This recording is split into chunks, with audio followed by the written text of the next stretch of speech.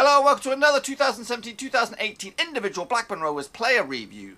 In each one of these special one-off videos, we're going to look back on each one of the senior players who pulled on the mighty blue and white this season. We're going to scrutinise their effort and grade their overall performance. And in this episode, we're going to review Amari'i Bell.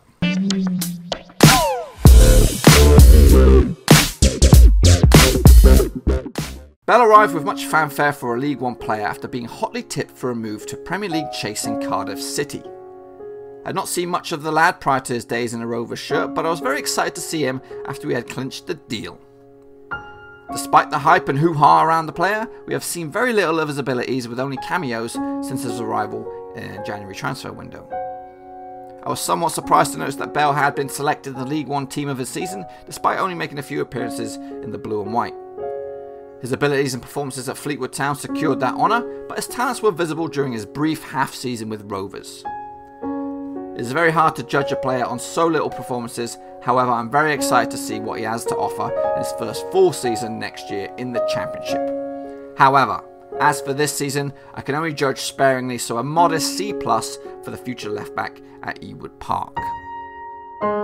So let's take a look now at the statistics for Amari'i Bell this season. All in all, he was involved in 53 matches this season. Now that is combined with Blackburn Rovers and Fleetwood Town. Now when it does say 53 matches, it basically includes if he was involved as a substitute, involved on the bench, all that kind of good stuff. 4 goals this season, again, I think they were all for Fleetwood. 2 assists. He plays 74% of all possible time available to him this season. He was substituted in 6 times and off 3 times, 2 yellow cards for the season. And let's take a look at Amari'i Bell's statistics in League One. And once again, this is a combined overview. He was involved in 39 games this season, winning 18 of them, drawing 8, losing 13 times. He scored 4 goals, which is actually 0.1 goals per game.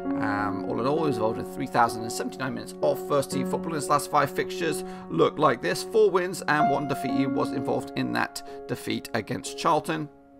He's won 7 out of his previous 8 games, drawn 1 in the previous 11 and lost 1 in 9.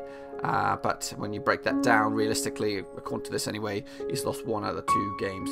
He's went 17 games without scoring a goal.